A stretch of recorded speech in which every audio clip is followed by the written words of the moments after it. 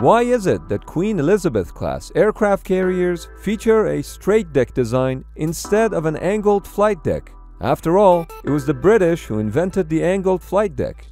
The answer has less to do with how aircraft land on these carriers and more to do with how they launch.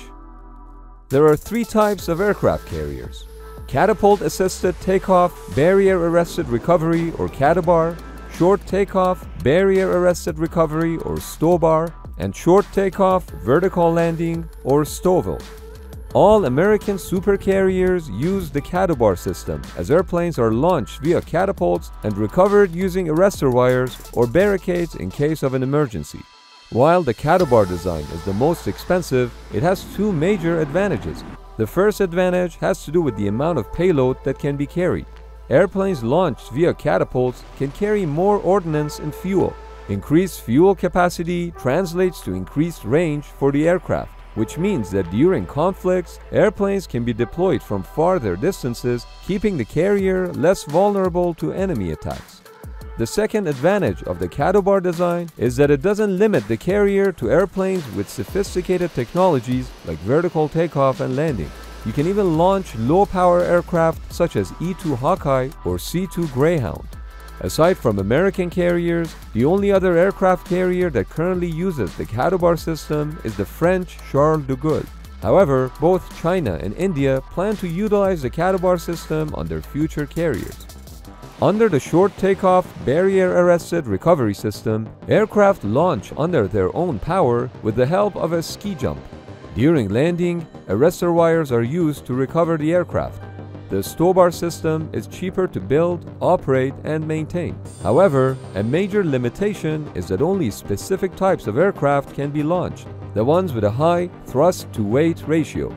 Additional limitations of this system include reduced takeoff weight, which result in a shorter flight range, reduced number of sorties compared to catabar system that utilizes catapults, and the need for the carrier to maintain a speed of at least 20 knots to generate the apparent wind speed needed for aircraft to launch.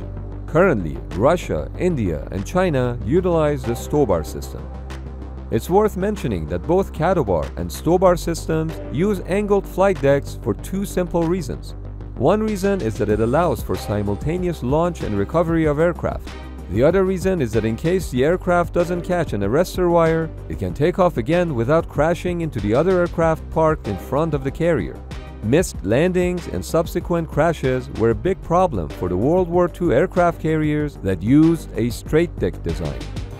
Finally, with the Stovall system, aircraft take off from a small runway with a ski jump and land vertically.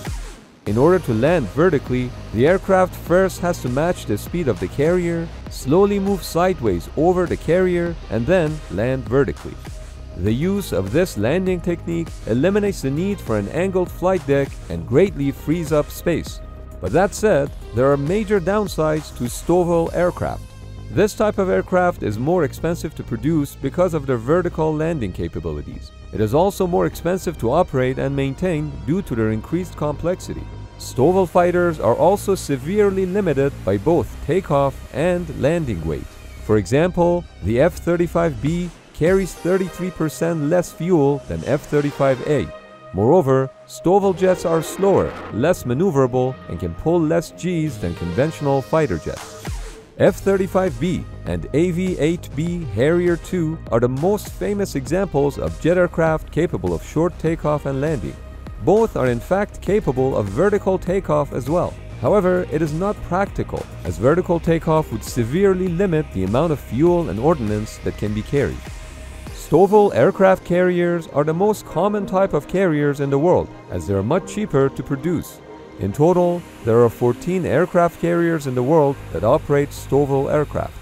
The United States operates 9 amphibious assault ships, which are technically equivalent. Spain has one, and both the United Kingdom and Italy operate 2 each. So why did the Royal Navy build 2 of its latest carriers with straight decks? Well, you may say that's because those new aircraft carriers operate Stovall aircraft, so they don't need angled flight decks. And that's true. But why would the Royal Navy operate more expensive and less capable F-35B Stovall aircraft instead of using more capable and more affordable conventional F-35Cs? The reason is not what you think. Queen Elizabeth-class aircraft carriers were designed for F-35 Lightning aircraft, which has two carrier variants, F-35B, which uses Stovall, and F-35C, which uses Catobar. But because it was unclear which variant of the F-35 would be used, the class was designed to accommodate both, and this meant that catapults had to be included in the design, and they were. Both HMS Queen Elizabeth and HMS Prince of Wales were built with all the structural bracing needed to fit catapults. In 2010, while HMS Queen Elizabeth was under construction, the British government announced that it was looking to fit at least one of the carriers, if not both, with catapults. That would allow the operation of the F-35C, which also meant that arresting gear machinery and an angled flight deck would be needed. Traditionally, aircraft carriers use steam catapults, but in this case, there was a big problem. While steam catapults were invented by the Royal Navy, they could not be fitted into Queen Elizabeth-class carriers for the simple reason that they do not have steam engines. Instead, the carriers are powered by gas turbines and diesel engines, which produce over 100 megawatts of electricity. And this meant that only electromagnetic catapults, or EMALs, could be used on Royal Navy's new carriers. But another problem was that back in 2010, EMALs were still an experimental technology. Not only was it expensive, it was also quite unreliable back then, and even now. EMALs are currently only installed on USS Gerald R. Ford and are still considered less reliable compared to legacy steam catapults. So due to reliability concerns, a price tag of more than £2 billion per ship, and increased delays of entering service, in 2012, the British government reversed the decision to install catapults and other upgrades, and the Stovall plan was put back on the table. But will we ever see catapults or angled flight decks installed on Queen Elizabeth-class carriers? Well, we probably will, for a few reasons. As electromagnetic catapult technology matures, it will get both cheaper and more reliable. Additionally, all the space to install the required machinery already exists. In addition to that, Queen Elizabeth-class carriers are expected to remain in service for 50 years, meaning that at some point in time, they will undergo midlife refit. Lastly, the rise of unmanned aerial vehicles, or UAVs, requires both catapults and arresting wires, which means that an angled flight deck would have to be retrofitted.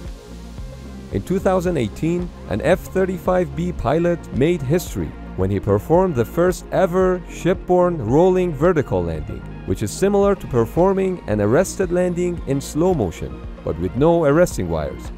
A big benefit of rolling landing is the ability to increase the landing weight by 2,000 pounds. That said, you need to have a pilot with mad skills and precision to pull it off. So until retrofitting their latest carriers with catapults and angled flight decks, the Royal Navy will make the best of what they got and will continue pushing the envelope of what is possible.